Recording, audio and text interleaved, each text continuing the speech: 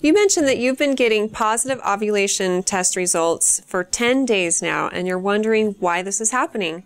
And it sounds like you understand a little bit about how they work and that this is abnormal.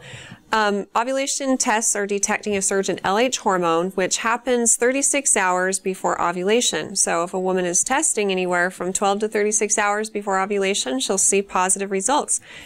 And this is helpful for couples who have been trying to conceive for a few months and haven't had success, because maybe the woman is ovulating a little bit sooner or later than the norm, and this will help them to peg it down and time things just right so that the chances of pregnancy occurring are greater.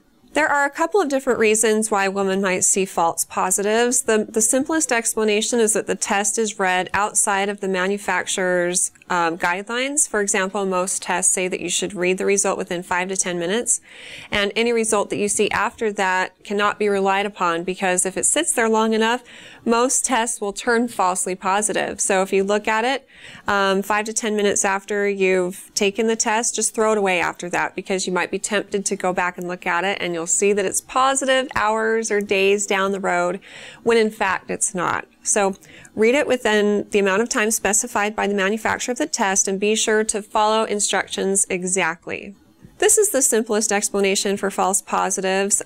Sometimes the explanation can be a little bit more complicated. For example, it can be associated with certain medical conditions like polycystic ovary syndrome, premature ovarian failure, and menopause.